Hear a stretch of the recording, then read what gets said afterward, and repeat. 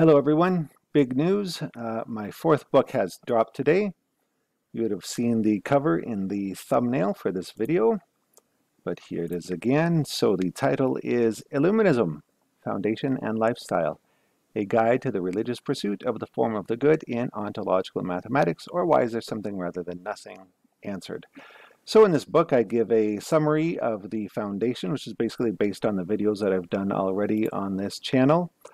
Just this sort of summary, a condensed, maximally condensed as possible discussion or explanation or primer on ontological mathematics, how it works, how it is the theory of everything, how it explains existence, how it's a grand unified theory of everything, uniting, which is the foundation of all knowledge going forward, grand unified theory of everything. And so one of the things which I do in this book is I give you a schematic, a diagram of what your very own soul looks like. So I'll show you that here for fun. So remember, what is the base unit of existence? What is the fundamental basis unit of existence? It is the circling, right? So here at this part of the book, I just show you why a circle amounts to nothing.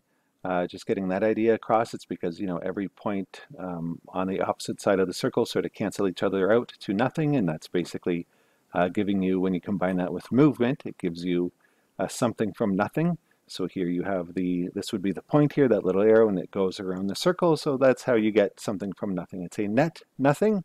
Okay, so that is a single circle.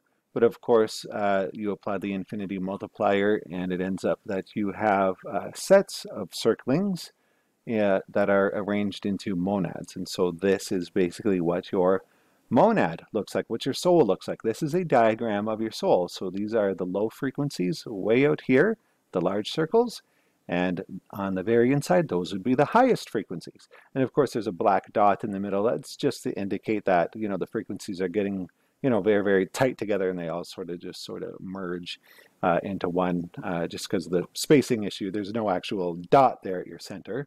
It's just, frequencies going all the way down to whatever ontological limit. There would be numerical limit to the highest possible frequency. Anyway, the human component is these largest frequencies out here. Just here I can just show that you would apply the infinity multiplier to monads as well, and just show, 16 monads side by side. In fact, all of this exists in the mental singularity, so all these monads, and there'd be an infinite number of these, just like there's an infinite number of circlings within each monad, then there's an infinite number of monads, and so these all actually exist just in a mental singularity, all on top of each other. Or you could think of them as creating a plenum, a numerical plenum. There wouldn't be gaps like this in between them. I'm just sort of showing them all sort of stacked beside each other. There's no gaps like that in reality. I'm just showing it schematically what an infinite number of them would look like. They, in fact, all exist on top of each other, and the only thing that differentiates them is some sort of numerical coordinate, I guess, coordinate in the mental singularity space. But then, going further, down here I have a section on religion. And so here is, again, your monad, a diagram of your monad. And so you see this dashed line here? So this dashed line would be the frequency at which the human components of your monad are differentiated from your from the non-corporeal components. So only these outer frequencies, these lowest frequencies, are the frequencies which get scrambled into the space-time domain and undergo the process of becoming, which is, the process of the reorganization of these thoughts, of these frequencies into perfection, right? At higher frequencies, and, you could think of this as the basic Hermetic seal, that term, the Hermetic seal, the perfect seal. That's basically what this frequency is. There's some transition at which it transforms, or at which high frequencies cannot be expressed in space-time. And so, in fact, these components on the inside of that seal, that's your subconscious. It's your subconscious. It's also the universal subconscious. It also would connect to whatever other collective subconsciousnesses exist out there. But an interesting extrapolation would be that it's the low frequencies out here which become deorthogonalized and which create space-time and matter, and which also create you and your body. And these are the frequencies which you experience in space-time, these low frequencies, right? Those are the ones that get disorganized. So it would follow then that these frequencies inside the Hermetic seal, where your subconsciousness resides, where the universal consciousness resides, are in fact not the ones which would be scrambled and deorthogonalized. So that means that these ones inside are perfectly organized. And if they're perfectly organized thoughts, well, then what does that mean? That means that they are, the fully conscious God. Of course, we call it the subconscious.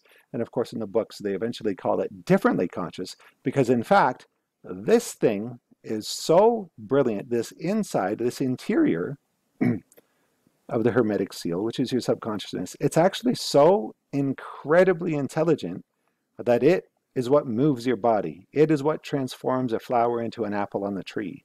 It is what, that idea of moving your body. Do you understand how incredibly complex it would be to run your body, to manage your heartbeats, to, coordinate your balance and fire off all the, muscle fibers that you specifically need?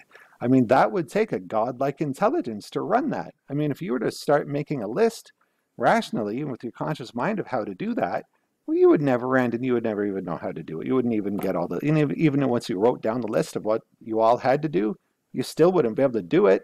You still wouldn't know how to actually make it happen, right?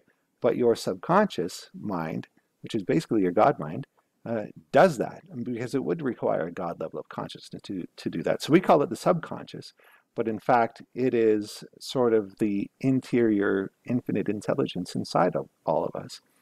And I think I make, well, of course I know that I make a remark in the book that, the philosopher's stone, the powder of the alchemists, all those sort of ideas, it's about dissolving this Hermetic seal so that your frequencies, your disorganized frequencies out here become unified with the organized frequencies inside, thus creating a whole God out of you, right? A complete God. So anyway, that is a schematic of what your soul looks like.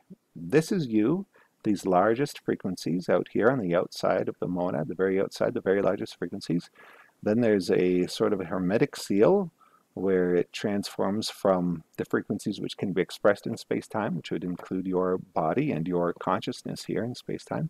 It goes to the subconscious, to the mental singularity, the interior. And this schematic like this shows, it graphically demonstrates that concept that, the Christ is within, right? That God is within you. God is literally within you. Literally. You are these outer low frequency circlings. That's what you are. And God is inside of those, literally, because they're higher frequency. Everything that constitutes what you would call God, your subconscious mind, are these smaller circlings, these higher frequency circlings. They're literally inside you, right? So, I mean, it's literal. I mean, we can literally draw that now with ontological mathematics, that God is within you. God is not outside you, right? God is literally within you. Okay, so that is in my book.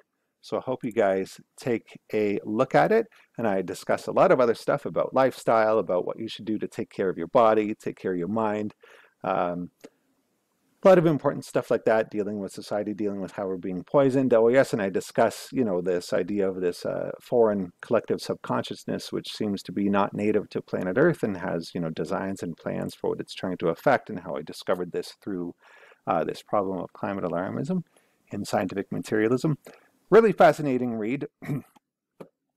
At least it was fascinating to me to write it. I even discovered some of these concepts, or I just, made them more clear to myself in writing it. Anyway, a lot of fun. I'll stop rambling. So have a good night, you guys. Or have a good day, week, whatever you're doing. And please pick up the book. And maybe in a week or two, I'll do a live stream once, it seems maybe a few people have read it. I'll give people a few weeks or a month to read it. And then I can do a live stream and we can discuss some of the concepts from the book if you like. How fun would that be? It would be fun for me. I hope it would be fun for you too. Okay, all right. Have a good night, everybody. Bye-bye.